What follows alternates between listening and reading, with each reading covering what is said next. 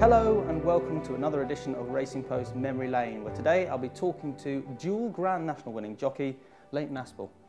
Must be quite a nice feeling to be described as a dual Grand National winning jockey, isn't it, Leighton? Yeah, very much so.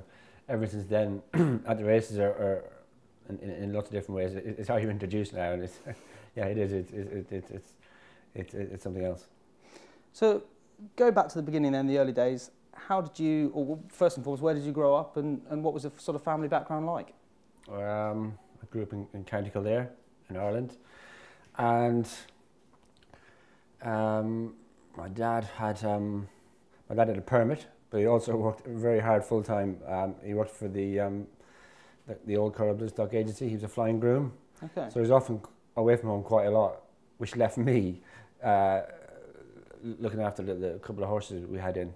So yeah. You know, I had to muck out and feed, and then eventually I was allowed to ride them out when I progressed from ponies and stuff like that. So I was quite often holding the reins at home. So I think it helped me grow up quickly, you know, at a young age. You were the man of the house at a young age. Well, I was the eldest son, but anyway, you know, I was chucked in the deep end a few times. Right, but by the sound of things, horses were sort of an integral part of family life, were they? Yeah, my dad rode as an amateur. He worked over here in this country and back in Ireland, numerous jobs, and he worked as I said, a flying groom for the old CBA, and then he worked at Giltown Stud. And was very successful with Bird Firestone, and then it was sold to Japanese people. Very successful stud. And now he works with Sean Mulrine. He racing manager for Sean Mulrine at Ballymore Properties. Right. Mm. So where did what point did you decide that being a jockey was what you wanted to do? Oh, you know, it was maybe 13 or 14. Okay. Yeah. I progressed from ponies then, and I was riding yearlings all sort of autumn and winter in Giltown Stud, which is great fun, but it's great experience. It doesn't have improve your riding. You've got to be sharp, because you know little flapper yearlings, yeah. what they were like. But and then they had a license for a little while through the stud, and you could ride in Ireland when you're 15. Right. So while I was still at school, I got my apprentice license out. I had 10 rides, I think, while I was still at school, for my dad and a couple of other trainers, and that really, you know, that's really when the bug bit. I was then, you could ride in this country when you're 16.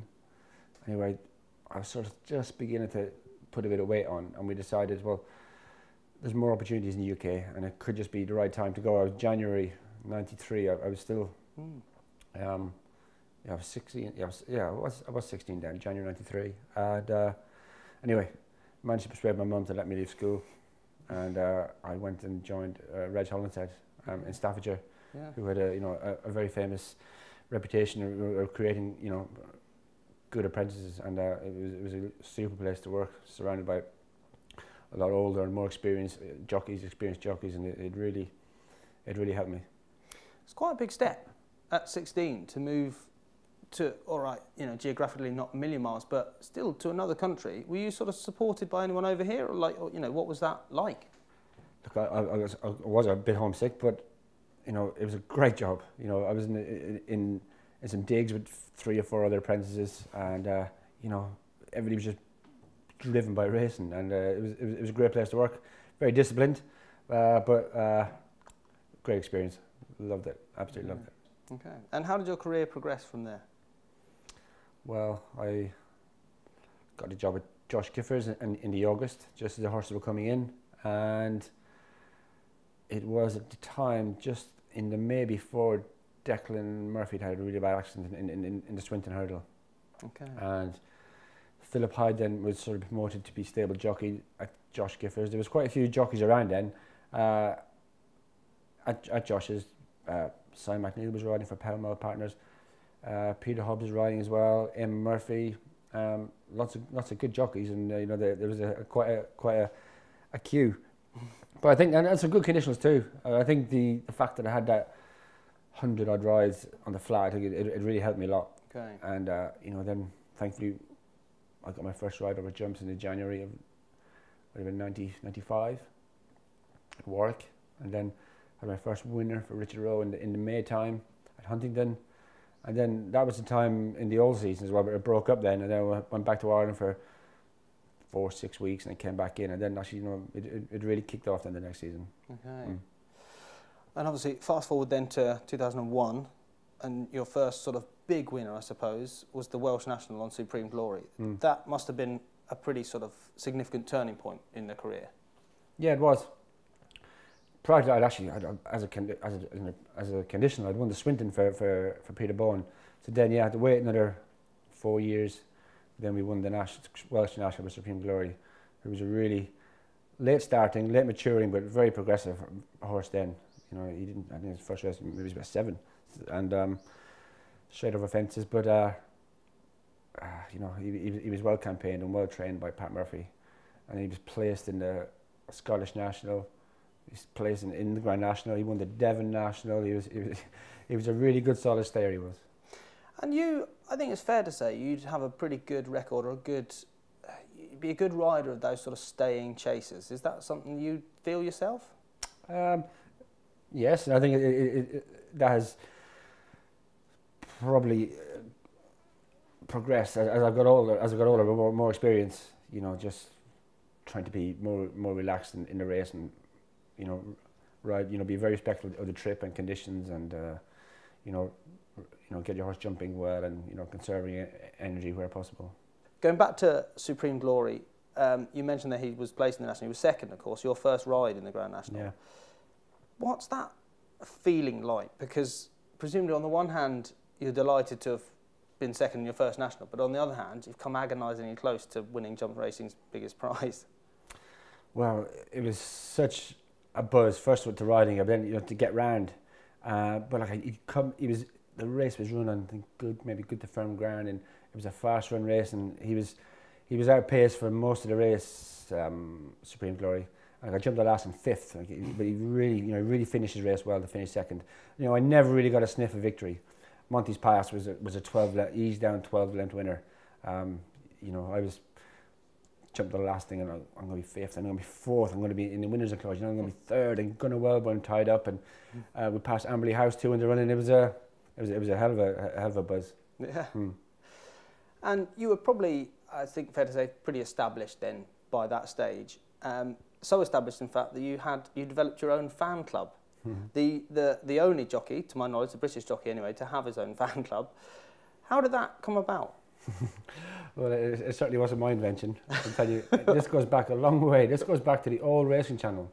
Okay. And they had like a tipsters table and stuff like that, and between the presenters, and then, you know, the general public, and the winners of the general public one, you know, were given the opportunity to join in with the presenters in their table, and they just had to give themselves a name. It could have been, you know, Superman or whatever. But anyway, this guy is locally based in Worthing. Anyway, he put in quite. He was a follower of mine, and he was putting in quite a few of my horses, and those horses' odds enabled him to win the tipsters, the general public one. Okay. So he just called it the Leighton Aspell fan club, and it just caught on because it was on the Racing Channel every few days. On, you know, they were showing the table and stuff like that, and it just grew, and you know, people contacted him, and it just snowballed into something. It was good fun. I got lots to stick about it all the time, but you know, he had a magazine and mugs and stuff like that. But yeah, it was harmless stuff.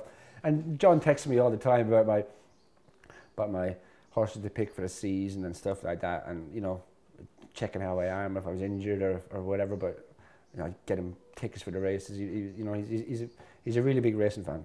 Okay. Do you have any of the merchandise yourself? I think there's got to be some here somewhere. Yeah. I'm guessing you wouldn't wear. I'm not getting them out. No, it's not merchandise. No, but some mugs and stuff like that. Because things were going well, you were riding plenty of winners and things like that, but you chose to take what turned out to be a sabbatical. Did you what was the decision behind quitting and then obviously returning? I'm presuming you sort of missed race riding quite a lot after that first decision to retire. Yeah, I didn't at first. Well, things were just a little bit quiet coming towards the end of the season. Just wasn't really getting as much as a buzz out of it that I felt I should be getting. And I thought maybe, I was in my early 30s, I thought maybe it's time I should be looking elsewhere. I didn't know what I wanted to do, but anyway, I made the decision, and I got a job locally working with John Dunlop as a pupil assistant. Good job, easy job, and I was working for a good guy, just for something to do. But yeah, within a reasonably short space of time, I thought, I'm not sure if I made the right decision, but then it was just a case of having the courage to make the decision to try again, or to approach people who, to see if it was going to be worthwhile. Yeah, that's hard, because obviously, in that time, presumably trainers would have other jockeys and things that they'd be using. So it's quite a big step, isn't it, to come back into it and hope that you're supported. Yeah. Yeah, and if there was only average reaction from people, maybe I mightn't have. But anyway, people, they were all pretty positive. People who had ridden before, even as you say, they'd got on and got new jockeys and stuff like that. So I reapplied, and off we went. We started schooling them, and then the rise started to come in. And then in that sort of second half of your career, it wasn't that long, 2014, I think, if I'm getting my dates right, when you enjoyed one of the biggest days of your career, of course, winning the Grand National on Pinot de Rey. It's a question I'm sure you're asked all the time, but what did that feel like, to cross the line in front in the Grand National? Yeah, wonderful feeling, because I had some other rides in the Nationals between 2001 and that, got round, pulled up, fell, so I tasted the other side of it a lot, and you grow up seeing the Nationals, all the reruns, all the post-race interviews and stuff like that. You crave something like that, and so when it eventually happened, it was a great feeling. Dr. Newland was having a really good season. I was picking up some nice rides for Dr. Newland, and Pinot de Rey had run really well in a hurdle race at Cheltenham. That's right. Fast finishing third. With Sam Twiston Davis, yet then he went and jumped on one of Nichols's. That's right. So the ride on Pinot de Rey became available, and I remember I was reading in the Racing Post going racing one day, and some Dr. Newland on the lookout for a rider. Anyway, I just texted the man, because I've been riding a few for him, and 2 hours later he texted back, and we were in business. Yeah. And then the rest is history. Yeah, fortunate text that. Very, yeah. Yeah. And of course, it wasn't long you had to wait to experience that feeling again, because the following year you did what very few jockeys have done, and you won a second Grand National in a row on Many Clouds, who I think it's fair to say has been a pretty special horse for you. Yeah, it has.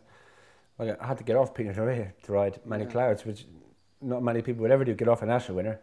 And I probably wouldn't for any other horse but Many Clouds. One, for the horse he was, and then two, because he was trained by my biggest supporter in Oliver. And it was only just after his Gold Cup run, we thought he wasn't going to run, and my focus was on Pinot de Rey. But anyway, when the decision was made to run the horse, it was never going to be anything else but Many Clouds. Well, actually, it's quite remarkable, because if you look at the horse's form, all 27 of his races, you were his jockey, weren't you? Which is quite unprecedented, really. Yeah, one that, you're not injured or something, or you're through suspension, or God forbid, or you're always available to ride the horse, and thankfully that's the way it worked out. I think I was probably the only person to school him too, from right from the beginning, and we had a special relationship. He was a clever horse, wasn't he? Very clever, but also he had that massive will to win, and he would run through the pain barrier time and time again. It's a very, very rare quality. And again, a question you've probably been asked numerous times, and a bit of a difficult question, but how do the two national victories compare? Like, is it a similar feeling? Is it the second time? Is it like, good Lord, I can't believe this happened again? Is it more special because it's the second time, or because of the association with Many Clouds? How do the two compare? All of that. One that you can't believe this is happening a second time, on a different horse as well. But it's such a special horse for me. But you can't believe it. Even when I jumped the last, and I think this can't happen a second time. Like, I knew I had the horse there, but something's got to happen. Something's got to come late and fast and catch me, because these things just don't happen. It hasn't happened, in somebody's career, but thankfully it did for me. And actually, I was fortunate enough to join you at the Pulborough Rugby Club for the sort of the party, the celebratory party. And I remember the atmosphere was just incredible when we watched the rerun, because you had the jockey cam, didn't you, on the helmet. It was that must have been a mad feeling, just watching it back, reliving it. Yeah, like people mention that everywhere I go, like all over the world. I've ridden in Italy since. People have mentioned, you know, they've watched it on YouTube, whatever. Yeah. Czechoslovakia, Bratislava, America. People said, "Hey, I watched your headcam, many clouds," and you know, that's probably the most English to have. But they could say, you know, many clouds, many clouds. Yeah, yeah, no, really special. He was a hugely popular horse, and of course, tragedy struck for him rather sadly at Cheltenham when he ran arguably one of his best races ever, beating Thistlecrack, who at the time was almost invincible, wasn't he? As you've just said, he would always run through the pain barrier, and it wouldn't be the first time he would collapse after winning or running a race. That must have been just horrible to kind of witness that and be involved in that, and to see this horse that so many people loved go down and not get back up. Yeah, like he actually never had collapse before. I didn't know. He got the wobbles a few times. So then when he did go down that day, I thought, he's not going to get up now. Because during my career, I've a few times after the race, a few horses, you know, I've suffered a heart attack and gone down. And it's a very weird feeling, but once you've experienced it once, you know the symptoms, and you know he got the wobbles. And I was speaking to Ollie Bell, and we're just waiting for, you know, to come through for an interview. And then he stopped and just took some backward steps, and he was gone down, and that was that. And it was, you know, there was some horses really just resonate with the public, and he did particularly, and there was a real sort of outpouring of emotion after that, wasn't there? Yeah. Yeah, the public really took to him, you know, from his Hennessy to his, you know, to his national. But you know, they loved him for his courage, and you know, he'd show them all, you know, a huge amount of courage that day at Cheltenham. That's it. And after that, you continued to have plenty of winners, plenty of good seasons, but the time came more recently that you said, I'm going to retire. What were the sort of influencing factors in that decision this time? Probably my age. As you say, I was thinking lots of rides. I was very well supported. And all throughout my career, I always thought, when I seen senior jockeys retire, I was always just wondering what they were thinking about at the time, and thought, well, I wonder how it would feel for me. You know, there's actually this season there's younger jockeys than me next to me. Right by my side was Wayne Hutchinson, Andrew Tinkler. You know, younger guys than me have retired. A couple of years ago, Paul Maloney retired. I know injury was in that as well, but you know, lots of very good riders, and then some older riders like Andrew Thornton as well. He was on our bench. So I was getting a bit lonely over there, but I don't know, just probably from a few months back anyway, it was in the back of my mind, and I thought maybe the end of the season could be my last national, my last Cheltenham, but it's just it began to weigh heavier and heavier, and I was still loving it. I was loving it more than ever, but still it was in the back of my mind. And you know, when I'd made the decision then that it was going to be on the Sunday of Fontwell, you know, that was it. And actually it was a weight off my mind, because it was on my mind before that, as when's a good time, when do I tell people. Anyway, I made a decision. Actually, it was quite a relief just to make that decision and just tell everybody, and it was going to happen that day. Yeah, it's interesting you mentioned there on your bench. Is there a sort of a special bench reserved for the sort of I'll be sensitive with this, the sort of senior riders in the way? As you know, as they've been, one with age, but B with that firm. You know, as one retires, you just move up a slot all the time. Aye. And I've been number one, well, since Andrew retired, Andrew Thornton. And then Wayne was next to me, and Andrew Tinkler too, and them two jumped off the bench a while ago. So there was a few gaps there. Barry Geraghty, when he comes over, is next to us, and Robbie Power. So yeah, it'll be that's generally the way it works. Richard Johnson's on number one on the other side, and then before it was Noel, but now it's Richard, and yeah, that's just the way it works. So now that you have retired, what are you up to?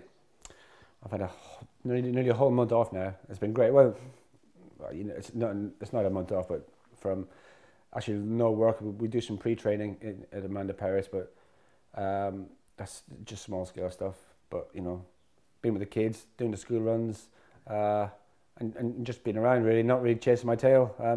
You know, I don't have to get up now and think about I've got to be somewhere at a certain time, so I must quickly do this before I leave at 9 to get to Warwick or to do something. And you know, then you know the structure of my whole day has changed. The structure of my whole life has changed, but I don't have to think. So if your whole week was functioning. You know, I was in Lambourne every Thursday. I'd be Newmarket another day, and you'd squeeze in other trainers. You know, when meetings allowed, if there's local meetings, you'd try to fit in local trainers, Nick Gifford and some other trainers, or some Epsom trainers. It was very structured, and that slight bit of I missed the, you know, you have to be, you know, very disciplined, you know, cause, you know, and be very conscious of time and to get somewhere without any traffic delays and, you know, stuff like that. You know, I won't miss the travelling on the roads. I miss seeing, you know, you develop a very, very, very great knowledge of the country, the countryside, through roads. When one road is busy, you divert it off, you get around all these little villages and towns, and you get to know the country really, really well. You know, there'll be probably parts of the country I'll never see again, because racing has always brought me, you know, them sort of areas. But look, I've had a great career, and I'm a very lucky boy. The one final question I'll ask you is, are you still running? Because you have, again, first-hand experience of you being a bloody good runner. I used to do a lot as well. One for fitness, and B for sort of weight control.